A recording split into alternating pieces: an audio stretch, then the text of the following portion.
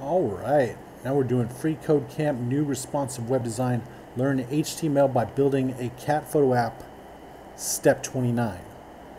So inside the figure element we just added, we're going to nest an image element with a src attribute set to this right here.